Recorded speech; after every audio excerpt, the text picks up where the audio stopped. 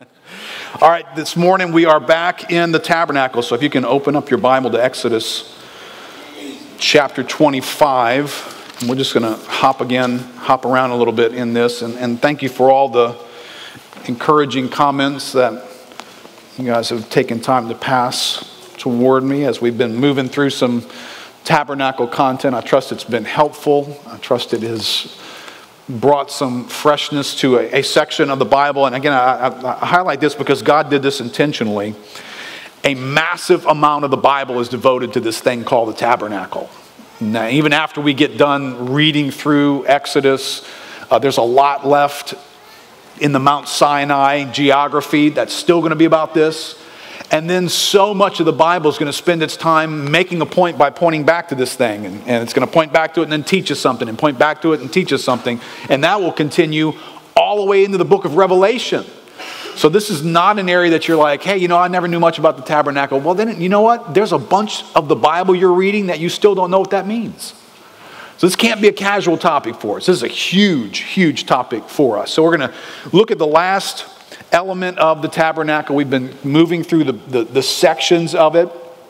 And I'm going to make a big deal out of these sections a bit today. So God installed sections in this thing called the tabernacle. And the last one we're going to look at here today is the most holy place. And that's in Exodus chapter 26. Let's just read a few passages here in verse 31. And the instructions on how to build this tabernacle. We get to this last section inside the tabernacle tent. And it says, "You shall make a veil of blue and purple and scarlet yarns and fine twined linen. It shall be made with cherubim skillfully worked into it." Right? And then this is going to be the veil when we get to the New Testament. And the veil of the temple is torn in two from top to bottom. That's this veil right here. Verse 32. "You shall hang it on 4 pillars of acacia overlaid with gold, with hooks of gold on 4 bases of silver. And you shall hang the veil from the clasp and bring the ark of the testimony in there within the veil. And the veil shall separate for you the holy place from the most holy. You shall put the mercy seat on the ark of the testimony in the most holy place. You shall set the table outside the veil and the lampstand on the south side of the tabernacle opposite the table. And you shall put the table on the north side." Well, Father, as we engage your word again this morning, Lord, our longing is that your word would engage us. Lord, this is an interesting thing about your word. We read it, but it reads us and speaks to us because it is alive. And so, Lord, even though these words have been written down for thousands of years, Lord, what we do today is fresh in our hearts, and give us eyes to see it. Be in our midst, Lord. Transform us by these words in Jesus' name. Amen. All right, well, this is the section the Bible calls the most holy place. And so we've come from out in the world into the nation of Israel, closer into the courtyard where the brazen altar and the laver were, and then we passed beyond the first veil into the holy place, and now we're passing beyond the next veil into the most holy place. And inside this, there's only one piece of furniture. Well, you could say that there's 2 because there's a mercy seat on top of the ark, so you might call that 2 things. But in this setting, behind this veil is an ark, right? And that's the first thing that God discusses with us. And it's the place where he is going to manifest his presence. And we remember, as we get in these details, don't lose sight of the big picture, right? God is installing this tabernacle. Why? Because he wants to be with us. This is his means of dwelling with his people. So the first thing God says is, I'm going to manifest my life. My presence is going to be manifest among you in this holy, most holy place. Verse 10 of chapter 25. You turn back there with me. You'll see a couple of things about the ark. It says, they shall make an ark of acacia wood. 2 cubits and a half shall be its length, and 1.5 cubits its breadth, and 1.5 cubits its height. You shall overlay it with pure gold, inside and outside shall you cover or overlay it, and you shall make on it a molding of gold around it. Then verse 17, so you shall make a mercy seat of pure gold. 2 cubits and a half shall be its length, and 1.5 cubits its breadth. And you shall make 2 cherubim of gold, of hammered work shall you make them on the 2 ends of the mercy seat. Look down at verse 21. You shall put the mercy seat on the top of the ark, and in the ark you shall put the testimony that I shall give you. There I will meet with you. And from above the mercy seat, from between the 2 cherubim that are on the ark of the testimony, I will speak with you about all that I will give you in commandment for the people of Israel. So God creates something here. And all these things are teaching us things about God. And that can never be underemphasized, because you and I live in a world, and the world has always done this. It wants to reinvent God. We could say in our own image, right? God made us in his image, but we want to make him now in our image, after our ideas. And so today, you could have come in here today and based on who your grandmother was and what your aunt so-and-so taught you and where you went to school and what you learned in grammar school and where you went here and there, a few things you read, a couple things you watched on TV, you have balled all that information together and you have some kind of way of approaching God. This past week, you approached God somehow. You ascribe to God a particular attitude. God's got a particular attitude about life and about people. It may be really, really harsh, and no matter what you do, you can never be right with this God. Or it may be really, really overlooking, and he's sort of not even paying attention, and it's not a big deal, and people do bad stuff all the time, don't worry about it. But you accumulated ideas, and now you are approaching God with those ideas. And this Bible is massively filled with this stuff, because God's trying to teach us some things about himself.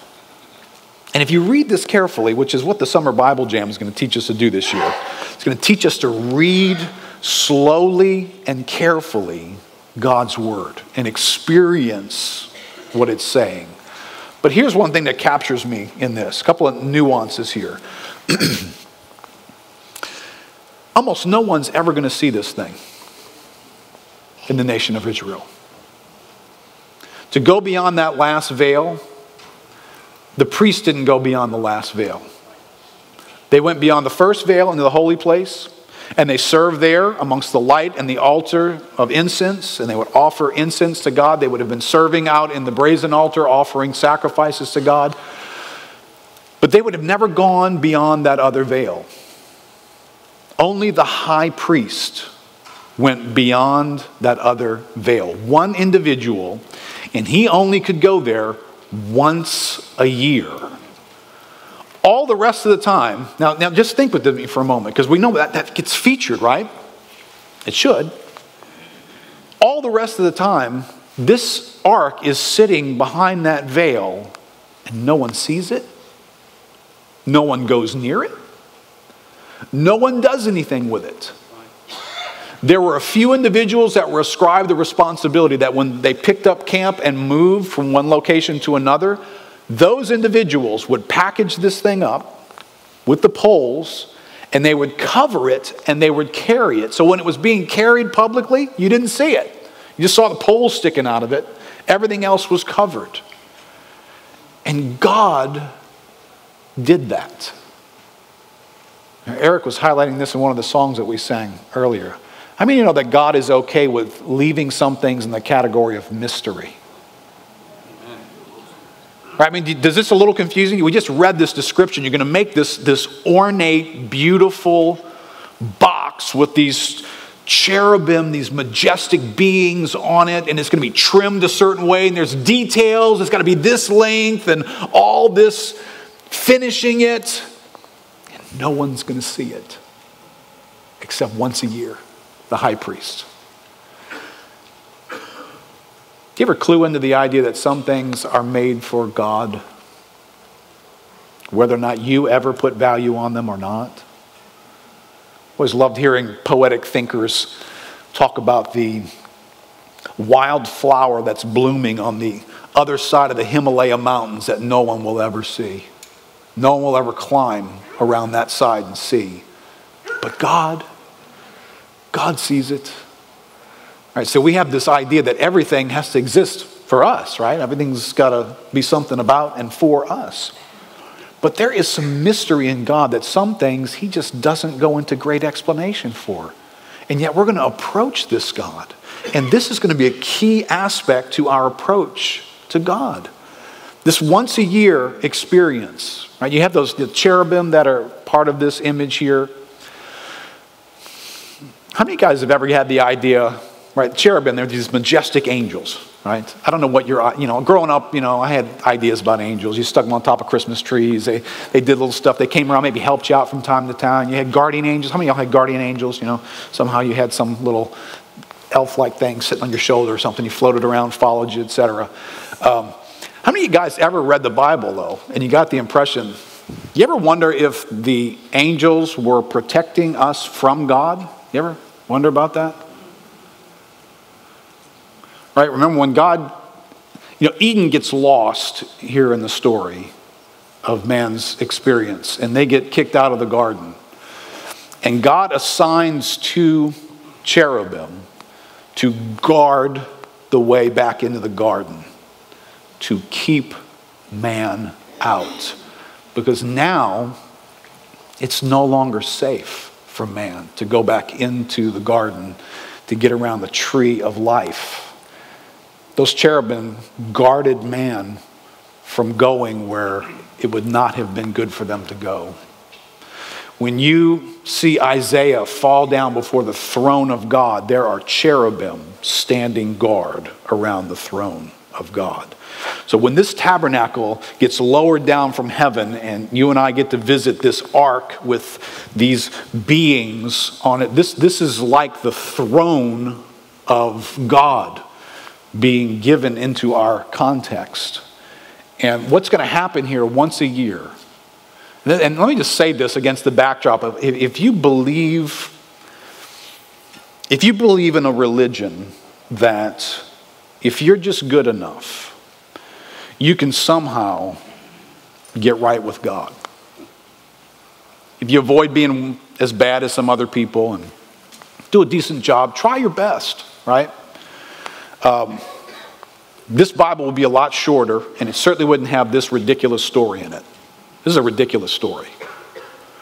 Because what happens once a year is on the Day of Atonement, the nation gathers, and these 2 goats get presented.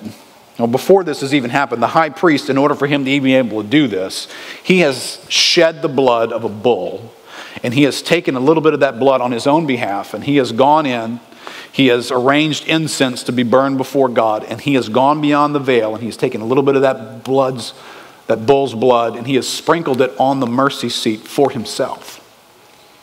Then he has gone back out, and representing the nation, these 2 goats are going to be brought together.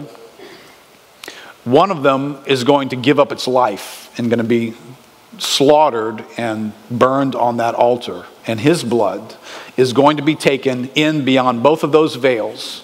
And behind this veil, he's going to take the blood of the lamb and sprinkle it on the mercy seat. Now, isn't it funny what we do to God and what we do to the Bible? If I bumped into the average Joe on the street and I said, hey, do you believe that God is merciful? Most of them would either say, I sure hope so, or yeah, God is merciful. This is the mercy seat of God. This is where God displays his mercy. This is where God says, let me make known to you, I am merciful. But on that mercy seat is where blood has to be poured every year, as a reminder that in order for the mercy of God to find its way to us, it will take the blood of an innocent one in our place.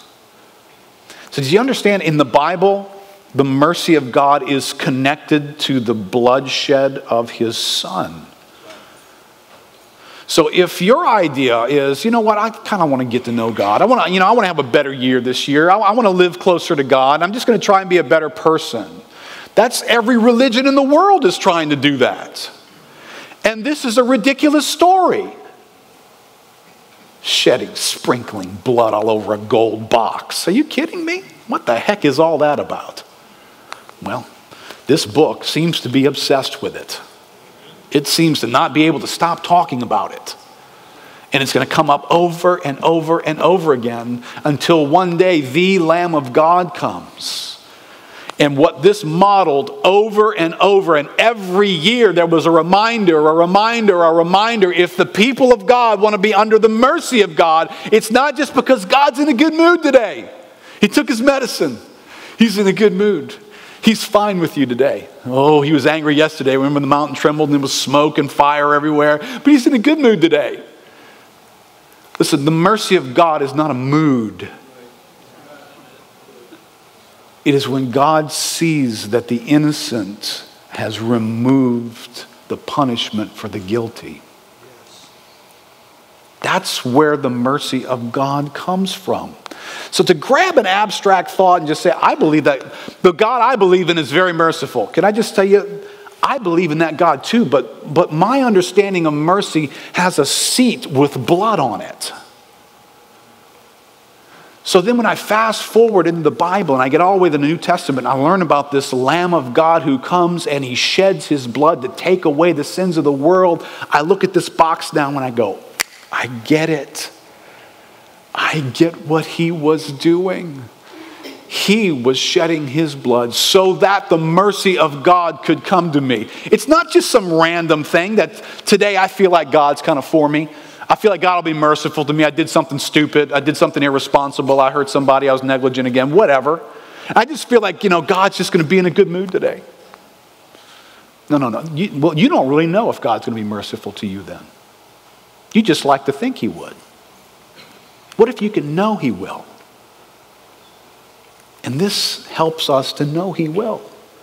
Because when he sees the blood on that seat, he will extend his mercy into those whose guilt has been transferred to that goat. That's what that high priest did. Before he slaughtered that, he stood on behalf of the nation and he put his hands on that goat and he transferred the sins of the nation to that goat, and then that goat died. And then the other goat was released into the wilderness to illustrate, as far as the east is from the west, has God separated your sins from you. Right? This is all what's in this living illustration here. Most significant event in all the Bible has to do with the blood that goes on that mercy seat. And remember, this came down from heaven, so this is not like a hobby that the Israelites had. This is an insight of how the God of the universe is governing all that he has. But let me do this. Let me highlight something else that's here. Because how many of you guys know what next Sunday is? Next Sunday is Pentecost Sunday. All right? And so actually and purposely I have timed us to finish the tabernacle in time for Pentecost Sunday. Because I want us to be aware of something that is screaming at us from the Bible, screaming at us from this story. Right? Because the tabernacle is God's means of dwelling among men. And the Pentecost is going to be the next installment in this story. Right? So what you encounter when you encounter the tabernacle is what I'm going to use the word gradation. It's just the word that comes to mind. An observation that gets overlooked here too often is the gradation, the gradualness and the grade of experiencing God as you move near to him. Right? One commentator, Peter Enns, said the three-part structure of the tabernacle, moving from lesser to greater degrees of holiness, reflects the gradations of holiness on Mount Sinai. The tabernacle is modeled after a higher cosmic reality, the dwelling place of God. Right, so you have this experience as you move into this last chamber that the degree of radiation, the degree of holiness, the degree of the nearness of God, the experiencing of who he is and what he's like is intensifying as we get to this moment. So much so that God says, even though I want this to be a reminder to you over and over and over again, there are going to be morning and evening offerings that are going to be offered, but you're only going to come do this once a year. It's almost like getting too much radiation on you. Once a year, that guy's coming in this close to me. And so God illustrates something here. How many of you can look at this tabernacle story and conclude something? God does not manifest himself exactly the same way everywhere and to everybody. Right? I know right now some of you guys are looking up the number for the ACLU. It's like you want to sue God right now. Wait, that's not fair. God's got to be fair, right? Have you read your Bible? Fair, you don't want God to be fair for one thing, but God shows up in people's lives one way in this person's life and another way in that person's life. Really rich, deep, amazing experience for this guy, next to nothing for this guy. This nation gets the tabernacle. Nobody else gets it. Right, God has the right to do that. But here's what I don't want us to overlook, though.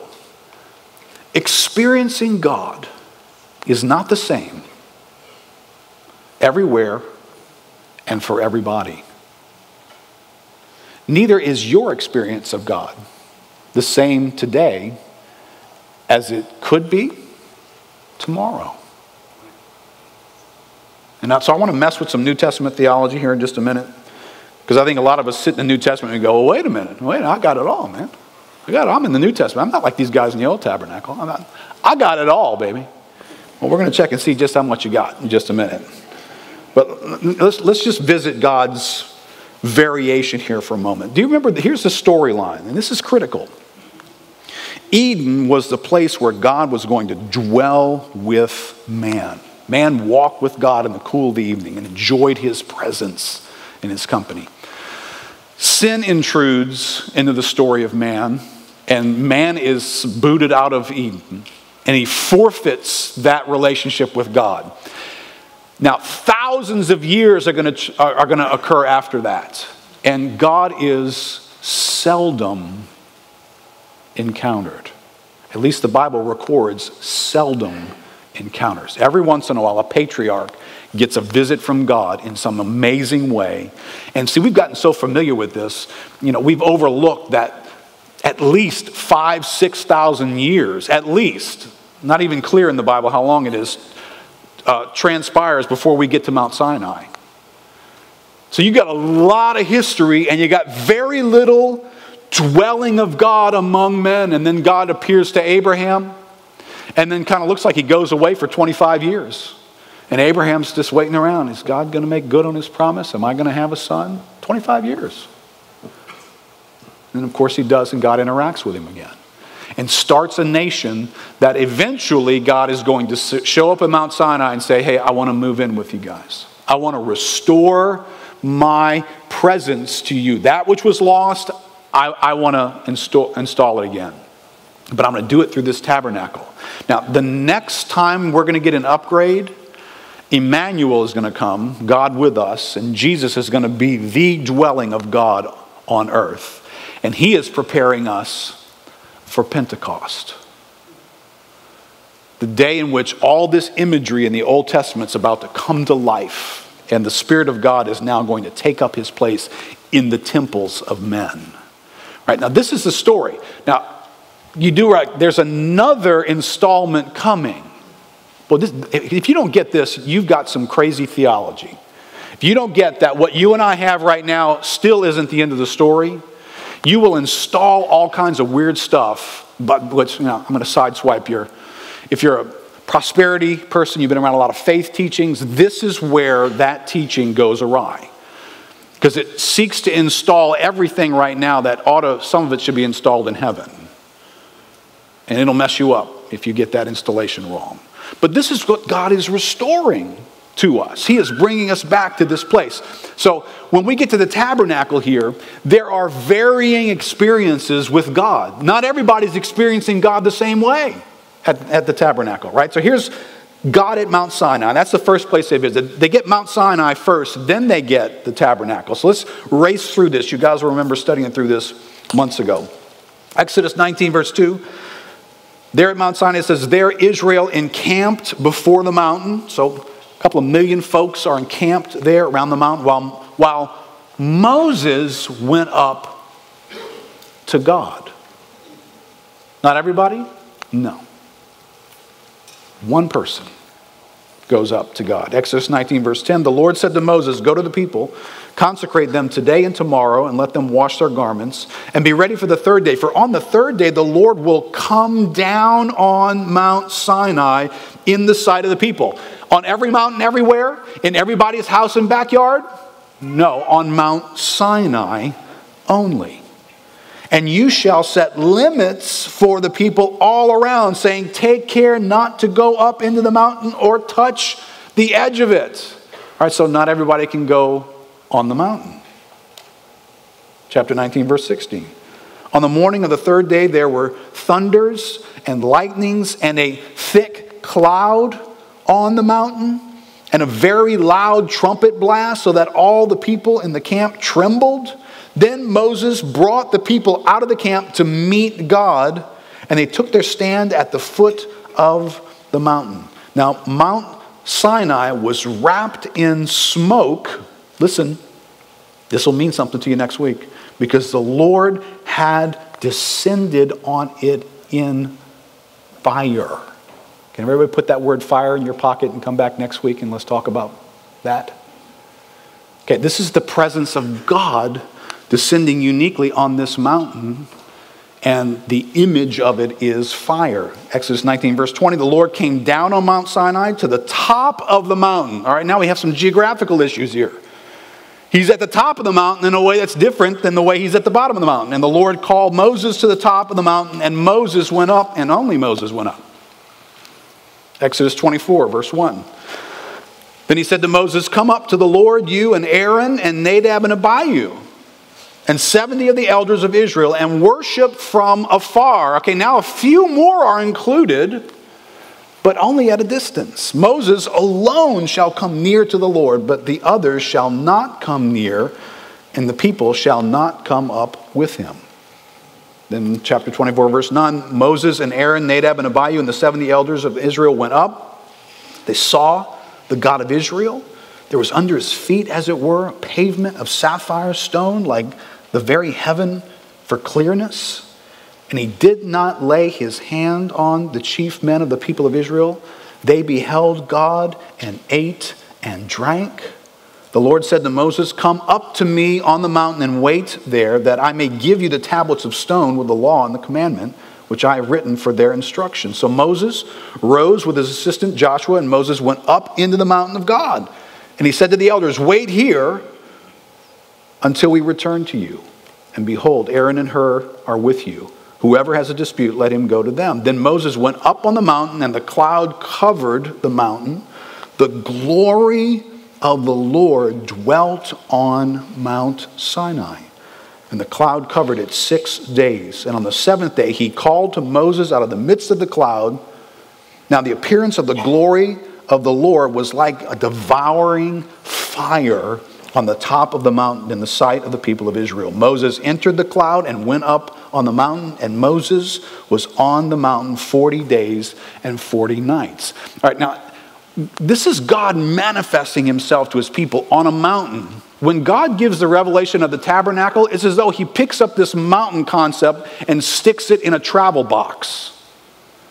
And all the stuff that you saw on the mountain is here.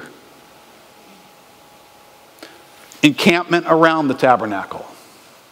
The Levites get to be closer. There's a few select elders, if you will. There's a few select priests who get to go into the holy place.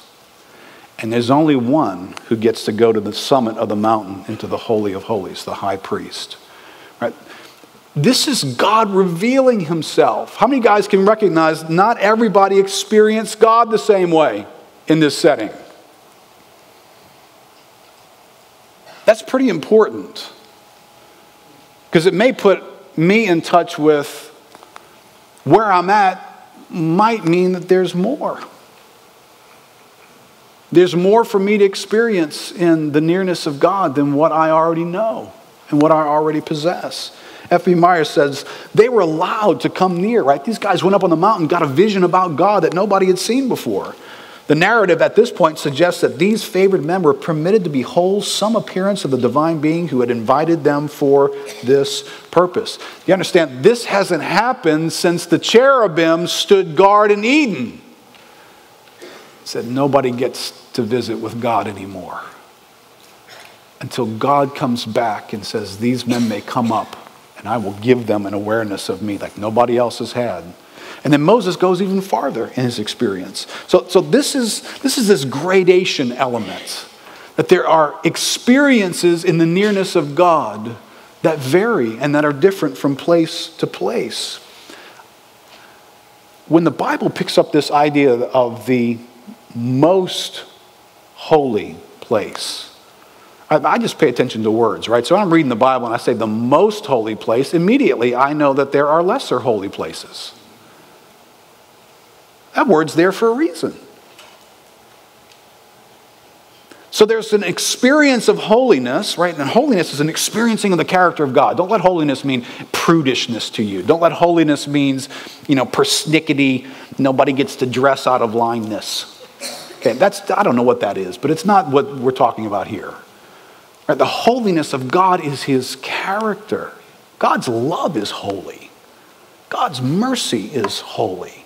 So there is an experience of God's holiness here that when I look up on the mountain, I see, wow, that's a different experience than this one right here.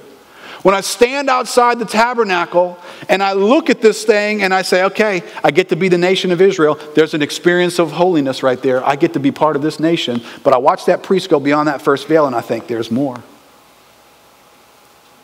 There's more. And then once a year, I watch this guy dressed up specially. And he goes beyond the second veil. And I become aware there's even more. See, all this stuff is teaching us about Pentecost. I don't know what it means for some people to be Pentecostal, but to be Pentecostal ought to mean an awareness that there's more. There's more coming. There's more available. There's more over there. And some people get weird with this. Right? Some people do weird stuff with it. I guess that's why they get weird. Here, fast forward with me just for a second. I just want you to catch this. This is contagious. Looking at chapter 33. This is interesting. This is Moses interacting with this concept of an awareness that there's more. We're going to come back to this after the summer. We'll come back to the issue of the golden calf and the idolatry issue that breaks out at Mount Sinai. So on the other side of these issues, Moses now is interceding with God, and there's a lot to be learned from that. Let's just learn a couple things here. Look in verse 12 of chapter 33. Right, so we fast forward in time a little bit. God, he's already come down from the mountain. He's presented the tablets, etc. They haven't built the ark yet, but verse 12. Moses said to the Lord, see, you say to me, bring up this people, right? His assignment was to bring them into the promised land. Bring up this people, but you have not let me know whom you will send with me. Yet you have said, I know you by name, and you also have found favor in my sight. Now, therefore, if I have found favor in your sight, please show me now your ways, that I may know you in order to find favor in your sight. Consider, too, that this nation is your people. And he said, this is what God said, my presence will go with you, and I will give you rest. And he said to him, if your presence will not go with me, do not bring us up from here. There's a message right here, and I'm tempted to preach it, but it would be alarming to many of us to discover how many of us are fine with going on in our religion without the presence of God. Matter of fact, it would be fine. It will be noticeably that this is what we're after when we read our Bibles this summer in Summer Bible Jam. Because for some of us, it has become okay if we just read our Bibles, but we don't encounter the God of the Bible. But I read my Bible. we have gone on without the presence of God. And Moses was unwilling to do that. Moses said, God, I'm not going to pack this tabernacle thing up and take these people into this promised land if your presence stays at this mountain or it's somewhere else. If you don't go with us, there's no reason for us to go anywhere. It was a non-negotiable for him. Verse 15, he said to him, if your presence will not go with me, do not bring us up from here, for how shall it be known that I have found favor in your sight, I and your people? Is it not in your going with us so that we are distinct, I and your people, from every other people in the face of the earth? And the Lord said to Moses, this very thing that you have spoken, I will do, for you have found favor in my sight, and I know you by name. Moses said, please show me your glory. And God said, I will make all my goodness pass before you and will proclaim before you my name, Yahweh. And I will be gracious to whom I will be gracious. I will show mercy on whom I will show mercy. But he said, you cannot see my face, for man cannot see me and live. The Lord said, behold, there is a place by me where you shall stand on the rock. And while my glory passes by, I will put you in a cleft of the rock, and I will cover you with my hand until I have passed by. Then I will take my hand away, and you shall see my back, but my face shall not be seen. And the next scene is Moses encountering the presence of God. But here's what I am drawn to. After this lesson in the tabernacle, after this awareness of Mount Sinai, and after the life that Moses has lived up to this point, do you have any idea what's in this man's background when he stands before God and he says, please show me your glory? Moses asked that at this point in his life? Can you backtrack a little bit of Moses' story at this point? Moses is the guy who sees a bush burning on the side of the mountain and walks up and has a conversation with God about one of the most radical events. This lowly dude is going to take a stick and go before the most powerful human being on earth and demand things from him. And God has sent him to do that, and he's going to go do it. He's encountered God in this burning bush. And then he gets to Egypt, and one massive plague after another flows from this man's life. He lights fuses for fireworks that no one's ever seen ever. And one thing after another confounds an entire land. This guy has had access to flipping switches in heaven all over the place. He knows something already about the power of God. Then he's going to lead a couple million people out into the wilderness, right? We've covered this before. There's no McDonald's as far as the eye can see. It's just sand. How am I feeding these people? Miraculously. How am I going to cross that Red Sea that we parked next to? Miraculously. How am I going to give water to all these people? It's a desert. Miraculously. You're just going to speak to a rock and water's going to come flowing out of it. You're going to strike a rock and water's going to come flowing out of it. Right? This is what this man has already encountered. Then he's going to go stand in God's presence. God is going to reveal the 10 Commandments to him. This is going to be a high voltage, bright light experience of the moral character of God is going to go on display for this man. He's going to experience that, and it's going to get written down for him. And this is not all formality. Moses was a man who had intimacy with God. Right? Have you seen this passage in Exodus 33, same section here? Verse 7 says, now Moses used to take the tent and pitch it outside the camp, far off from the camp. And he called it the tent of meeting. This is before the tabernacle has been made. So he's got another tent that he's using here. When Moses entered the tent, the pillar of cloud would descend and stand at the entrance of the tent, and the Lord would speak with Moses. In verse 11 it says, thus the Lord used to speak to Moses face to face as a man speaks to his friend. This has been how Moses has been experiencing God. And what's interesting, again, crowd of Israelites watched Moses pitch a tent outside the camp, and this smoke gathers over it, and Moses goes in, and a bunch of people watch the glory of God from a distance. Moses speaks to God face to face. How many of you can see that not everybody experiences God the same way? Deuteronomy 34, verse 7, Moses was 120 years. This is the end of Moses' life. When he died, his eye was undimmed and his vigor unabated. Verse 9, it says, Joshua, the son of Nun, was full of the spirit of wisdom, for Moses had laid his hands on him. How many of you guys know you just don't lay hands on people in the New Testament? How many know that people can be filled with the Spirit before you get to the New Testament? That messes up some theology, huh? So the people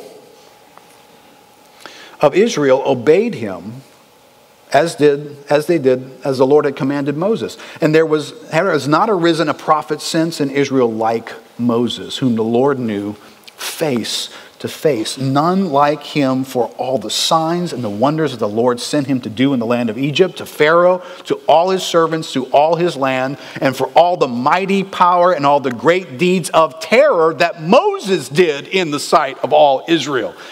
This is who walks before God one day and says, please, please show me your glory. You got to be kidding me. I think I'd be fine with what I'd seen so far.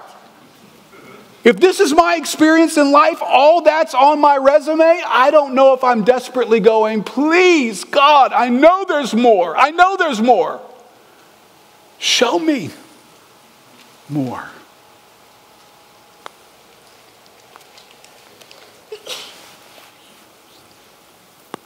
And then you and I come to the New Testament. And we're New Testament Christians. Now, I have done what I'm about to criticize. So, been teaching long enough to slightly regret some of the things that I've taught.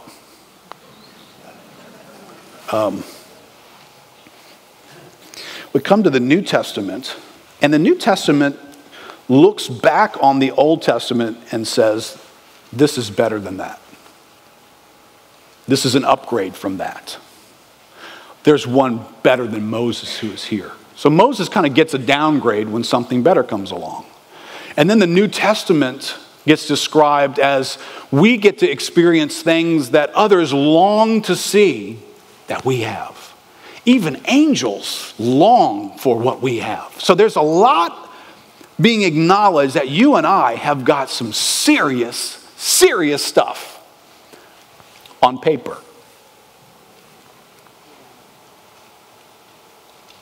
And I have argued, and somewhat rightly, we can argue for that from the standpoint of look what we have, look what we have, look what we have, look what we have in the New Testament.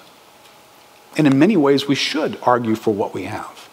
But we also should pay attention to something and not lose something in this. What happened at that tabernacle was a real encounter with God. It wasn't a paper encounter. It wasn't just an awareness of a report of somebody else experiencing God in all these variety of ways. What happened at that mountain, people experienced. What those 70 guys went up there and they saw this sea of glass and this amazing scene that only Jules could describe, that was a real encounter with God that they came back and passed along to others. People really experienced something. They didn't just have on paper that they acknowledged that this is their experience. They actually experienced it. And so when we get to Pentecost, guess what? There's experiences in Pentecost. It's not just a paper transaction. It's not supposed to just sound like, aren't you and I just the wealthiest people in the Bible? Because truly, we are more wealthy than Moses was. That's a big statement, isn't it? When you just read Moses' resume, I appreciate what's happened in the New Covenant. But I would be sitting at Moses' feet learning about the glory and the presence of God, he would not be sitting at mine. Although what's come to me in the New Testament is greater than what came to Israel in the Old Testament. And how many of you guys are humble enough to know that that might not be that we've experienced all that? Because Moses came out of that tent from afar. I don't know what he looked like. Sometimes it says the glory was so bright on him that people actually, Moses, I can't even look at you, man. I mean, just the shining of God's glory off of you. And Moses had, the Bible says, had to wear a veil. Because whatever happened, that radiation moment where God revealed his greatness to Moses, it clung to him like light. And he walked out of that tent and people couldn't look at him. He was so bright that they had to put a veil over him. His experience was different than the guys way over there. And I sure hope the guys way over there were going, wow, there's more. I hope they weren't going, I'm good. I don't want any of that. I don't want to know God that way. Even if God made it possible for us to know him that way, which is coming in the New Testament, I don't want to know him that way. I'm good. That thing afar, I'm good. Right? When the New Testament writers, this is not just my issue here, I'm going to de-romanticize New Testament theology here. But the New Testament writers did that. It's all over the place. I'm just going to rush you through a couple of them here just so you can get a taste for it and make sure you realize I'm not a heretic by saying this. 1 Corinthians chapter 3, verse 1. Paul says, but I, brothers, right? Who's he speaking to? Christians, New Testament Christians. I, brothers, could not address you as spiritual people. Why? Because they were not spiritual people? Because they didn't have the Spirit of God? They weren't born again? They weren't filled with the Spirit and dwelt by the Spirit? None of that was true about them? No, on paper, all of that was true about them. But Paul says, I can't speak to you as spiritual people, but as people of the flesh, as infants in Christ. I fed you with milk, not solid food, for you were not ready for it. And even now you're not yet ready, for you are still of the flesh. For while there's jealousy and strife among you, are you not of the flesh and behaving only in a human way? But there's more. All right, I know that's not in there, but do you hear that in the Apostle Paul? Him saying there's more for you than that. There's more for your experience of God than behaving in such a fleshly way to where you are, instead of being filled with the Spirit of God, you're filled with jealousy and comparisons with one another. But there's more. Right? That's what I hear him say. 1 Corinthians 12, he fast forwards a good bit into that same letter. He says, now concerning spiritual gifts, brothers, I do not want you to be uninformed. Because there's more, right? And there are Christians in that passage who on paper have an incredible wealth of gifts available to them. But in reality, they are, Paul's word, uninformed. You don't know anything about this, do you? But on paper, you're as charismatic as they get. But in your experience, not necessarily. Hebrews chapter 5. The writer of Hebrews says, about this we have much to say. There's more. And it's hard to explain since you have become dull of hearing. For though by this time you ought to be teachers, you need someone to teach you, again, the basic principles of the oracles of God. You need milk, not solid food. All right, how many of you guys know that solid food represents more? This is the writer of the New Testament talking to Christians who on paper are the wealthiest people in all the Bible until you get to heaven. Then you're even wealthier. But at this point, these are the wealthiest people in the story of God. And the writer of the Hebrews is saying the same thing that Paul's saying. There's more. All you've known is milk. There's more. But solid food's for the mature, for those who have their powers of discernment trained by constant practice to distinguish good from evil. One more. Philippians chapter 3. All right, this is a Moses moment here. This is a man who was converted to God, not yesterday when he's writing this. This is 25 years since the Apostle Paul met Christ on the road to Damascus. So he's been saved for 25 years, and he's going to sound just like Moses. Paul's got quite a resume at this point. Paul has done some amazing things. He's experienced a lot about God, and he's going to say this, that I may know him, the power of his resurrection, and may share his sufferings, becoming like him in his death, that by any means possible I may attain the resurrection from the dead. Not that I have already obtained this, or am already perfect, but I press on to make it my own, because Christ Jesus has made me his own. Brothers, I do not consider that I have made it my own. But one thing I do, forgetting what lies behind and straining forward to what lies ahead. This is the Apostle Paul standing and saying, please show me your glory. After 25 years of incredible ministry, the dude's raised the dead, he's preached and people have come to Christ. Miracles have taken place through his life. And he stands and he says, more. I want more. Let's read this last passage together. Eric, you can go ahead and make your way up here. Ephesians. Apostle Paul turns this prayer for more into his prayer for the church. Right? These are Christians he's praying for. These are not people that he hopes to become Christians, that they might have some of this stuff. On paper, these dudes got it together on paper. They're New Testament Christians. He's praying for them in verse 14, chapter 3.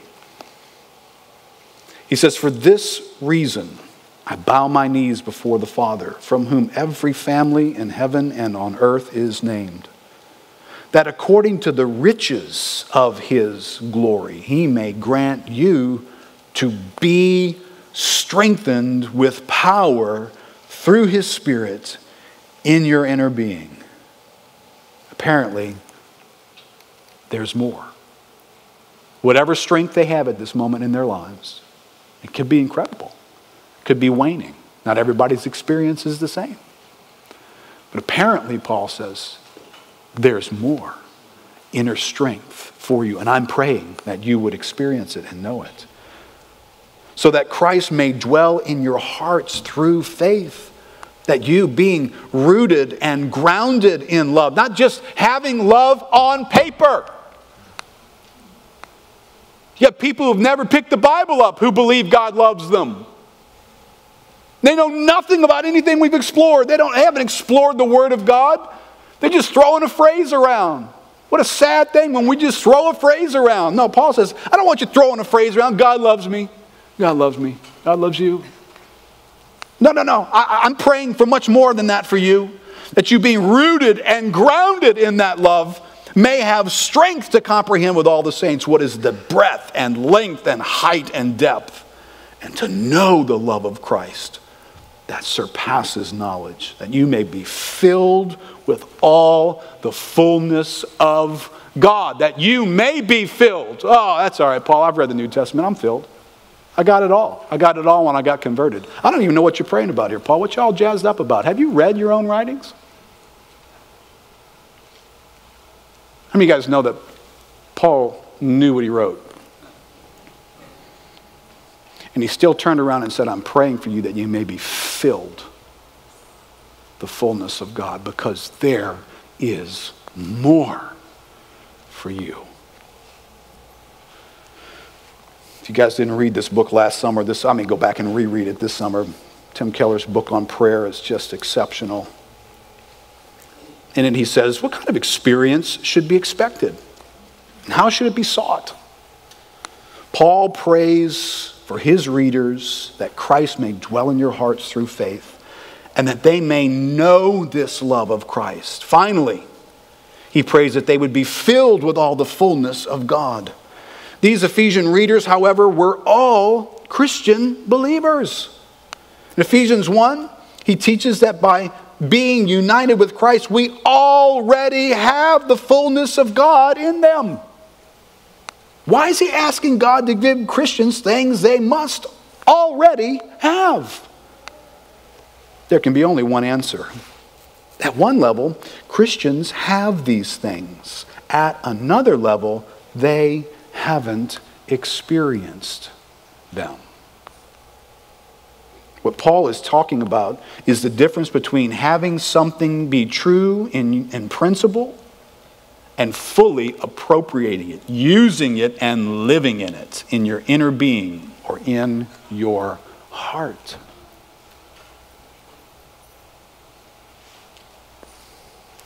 There's more. There's more encounter with God. The God who wants to dwell among us wants to be near to us, wants to affect us, wants us to experience Him. He wants that. And you and I need that. And let me clean up one other little messy New Testament idea. Sometimes the New Testament installs it because this stuff is true on paper, that it should be always true of us in every moment of our experience. And yet that's not in the Bible either. There are moments when God showed up before Moses in ways that made him glow like a light bulb, and then there were moments when God didn't show up in Moses' life. And I think the New Testament experience would have some of that as well. It's not as though, if you were really a serious Christian, you'd open the Bible up and when you walked out, your children would be blinded by your presence. No, probably not. But does that mean you never have encounters with God that leave indelible marks on you, that are unusual visitations, moments with God? That seems to be God's history with people. And we should have some of that. Tim Keller writes in his book, Blaise Pascal was a Christian believer and philosopher and one of the great minds of history. When he died, it was discovered that he had sewn into the inner lining of his coat the description of an experience he had one night. It read, in the year 1654, Monday, 23rd November, from about 10:30 in the evening until half an hour after midnight, fire. God of Abraham, God of Isaac, God of Jacob, and not of the philosophers and of the learned. Certainty, feeling, joy, peace. Pascal was not talking about a sight of literal flames, but rather an experience of the presence of God. What fire in the Bible so often represents. Now, I don't think Blaise was supposed to have that encounter again on November 24th. And then maybe another one like that on November 25th. But I think that there is more. When I read the Bible, I stand and I look and I see there's people standing too far away. And their experience of God is from a distance, and they can only tell stories about clouds way over there and people who seem to encounter God way over there. But they can't tell these stories themselves. And then Pentecost happens. As we'll see next week, we go from one address where the fire settles to an infinite number of addresses where the fire of God settles. And the glory of God now has come near to us in a way that we can't imagine. And yet, for some of us, it's still at a distance. How many of you guys believe God wants more? And so the real question is, do I want more? Two things I just want to ask you to prepare a little bit for. One of the things that we're doing this summer in Summer Bible Jam, every summer, if you're new to the church, every summer we devote the summer months to falling in love with the Bible again, to spending time in God's Word, to learning and being encountered by that Word. So we're going to do that again this year, but we're going to do something a little bit different. We're going to learn how to meditatively read the Bible. So we're not going to read a lot of the Bible. We're going to read a little bit of the Bible, and we're going to extract a lot from it. And we're going to learn to encounter God in passages. And so that's what Summer Bible Jam is going to do, because I believe God wants us to experience more of His nearness. Let us draw near brothers. That's what the Bible calls us to do. Next week is Pentecost Sunday. And it's amazing, the Christian universe doesn't completely ignore it, but everybody knows when Christmas is, don't you? Can I just tell you right now, Pentecost, now I understand this. Pentecost can't happen without Christmas. I get that. You can't have Pentecost without the incarnation. I get that. But when the Old Testament looks for the day, it wasn't looking for Christmas. It was looking for Pentecost. Oh, by the way, it wasn't necessarily looking even to the cross. Because remember, the cross, that altar that happens in the outer court, it's intended to take us somewhere. Because if you come to the altar and you slay your animal and blood gets shed and that sacrifice is put down right there and you never make your way beyond that second veil into the presence of God, that thing didn't do what it was supposed to do for you. It's supposed to take you into the presence of God. What was lost in Eden was the nearness and life-giving presence of God. What's being restored all throughout the Bible is that. So when the tabernacle stands and gazes into the New Testament, it's longing for Pentecost. That's what it's waiting for. Because the presence of God is going to come near to each and every one of us. I can say this, I think, and be safe. It's as big a day in the Christian calendar as Easter, because Easter takes place to accomplish this. Listen, if all you and I had, can you imagine if Pentecost didn't come after Easter? So Jesus dies, he takes our place, he's resurrected, the justification of God is stamped upon him, he has new life, and he doesn't draw near to us. And you just keep visiting a building where the presence of God makes itself known over there. And you keep coming together for these festivals every year. You just keep doing that. This is a big day. Pentecost is an enormously important day in the Christian calendar, in our lives. So, let's do this. This is the timing of why we've studied this is to get us prepared for the summer and to get us prepared for Pentecost. So that next week we can be looking to the presence of God coming to us, the way God desires for that presence to come to us. And then this summer, to be able to open God's Word and sit with Him and experience His nearness in our lives. So that's where we're headed. Let's stand up together.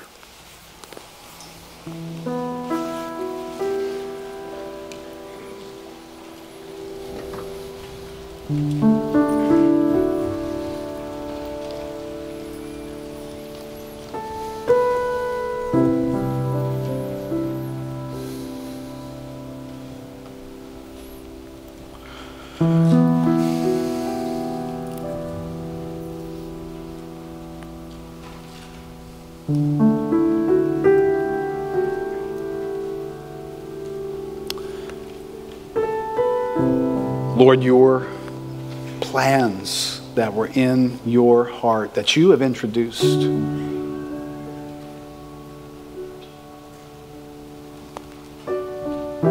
your desire to dwell among us, to make your life manifest to us, to bring the mystery of who you are into the setting of where we live.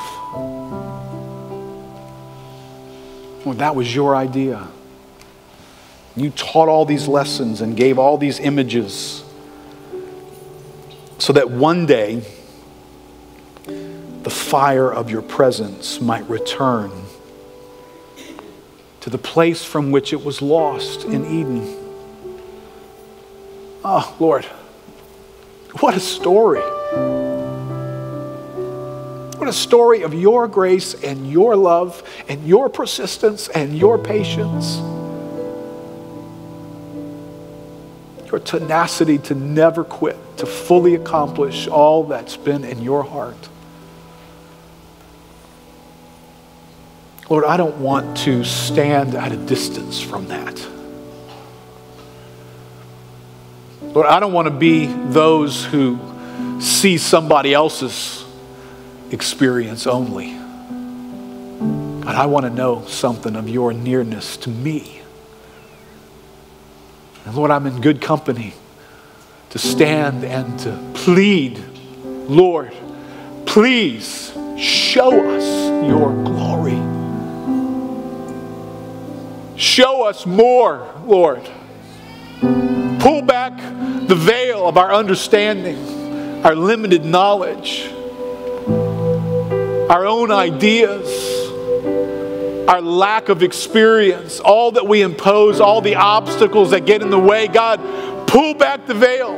Lord, there was a day when man stood powerless to sever that veil, and you ripped it, Lord.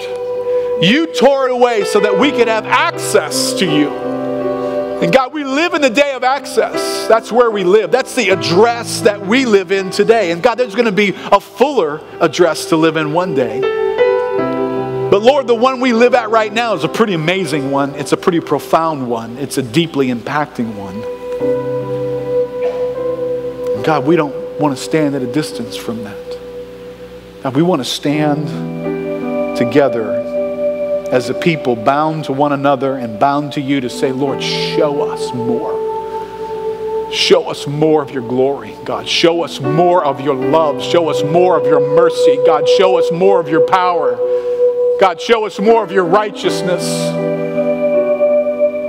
God, show us the depth of mercy. God, show us the height and depth and width of a love like no other love. God, show us mercy that's got blood stains on it.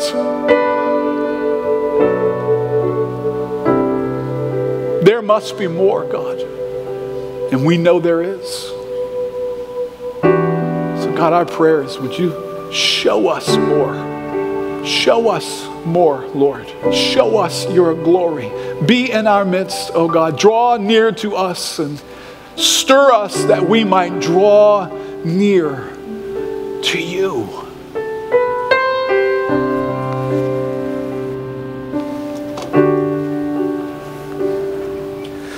There must be more than this. O breath of God, come breathe within. There must be more than this. Spirit of God, we wait for you. Fill us anew, we pray. Fill us anew, we pray. Consuming fire, fan into flame. A passion for your name. Spirit of God, would you fall in this place? Lord,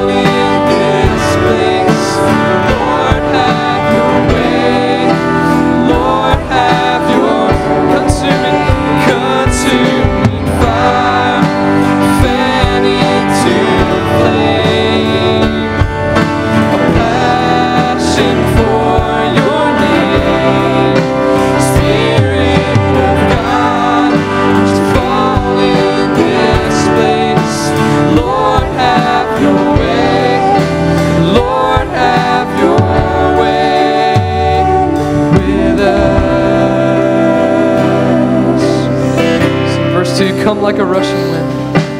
Come like a rushing wind, clothe us with power from on high.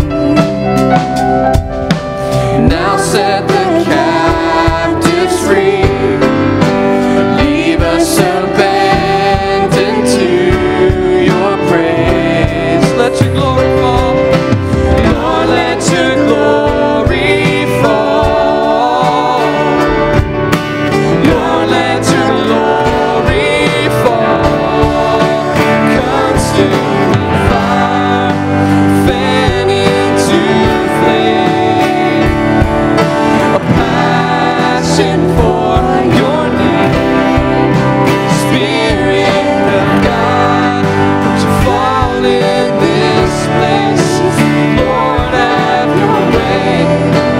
Lord, have your way with us.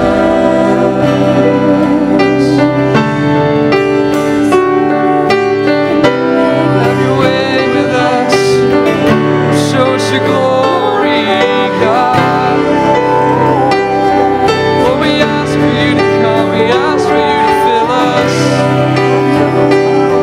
Lord, we long to see you for who you are. Stir it up in our hearts. Stir it up in our hearts, Lord. Stir it up in our hearts. A passion for your name. Stir it up in our hearts. Stir it up in our hearts, Lord. Stir it up in our hearts. A passion for your name. Stir it up in our hearts. Stir it up in our hearts, Lord. Stir it up in our hearts. A passion for you. Show us your glory. Stir it up in our hearts, Lord. Stir it up in our hearts, Lord. Stir it up in our hearts. A passion for you. Let us see God. We want to know you more. Experience your love. Consuming fire, fan into flame, a passion for your name. Spirit of God, would you fall in this place? Lord, have your way. Lord, have your way with us.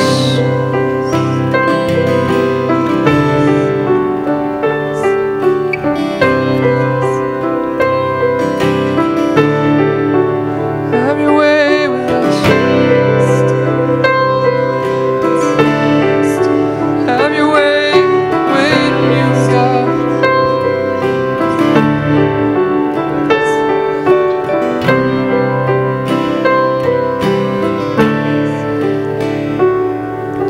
More of you and less of me, and more of you and less of me, and more of you and more of you, Jesus.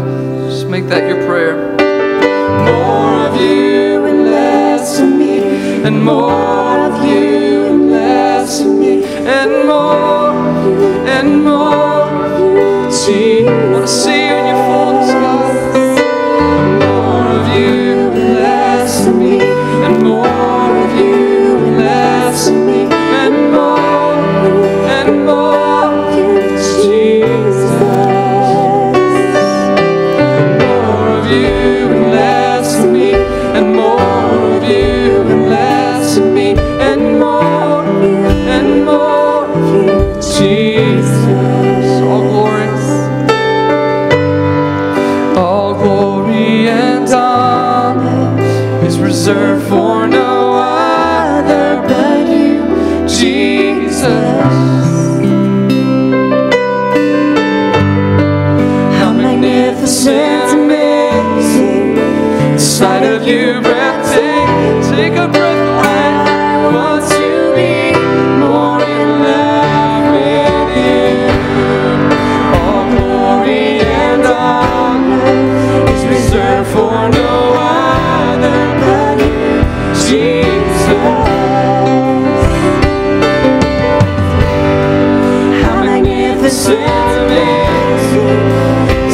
with you, breathtaking. I want to be more alive with you. And less of me and more of you. And less of me and more of you, Jesus. More of you and less of me and more of you and less of me and more Jesus. More of you, less of me, and more of you, less of me, and more of you, and more of you, Jesus.